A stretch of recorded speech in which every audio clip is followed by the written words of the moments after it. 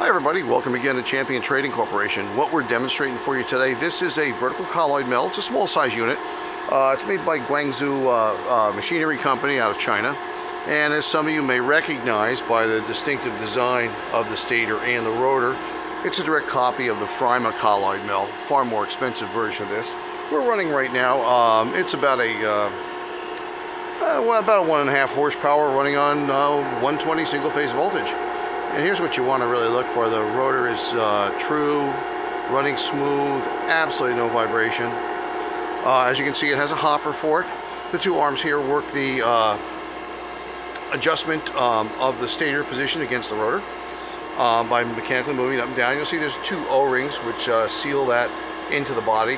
And of course the threaded body here is what screws on to the head right here. Of course a small hopper, and you'll see a recirculating tube.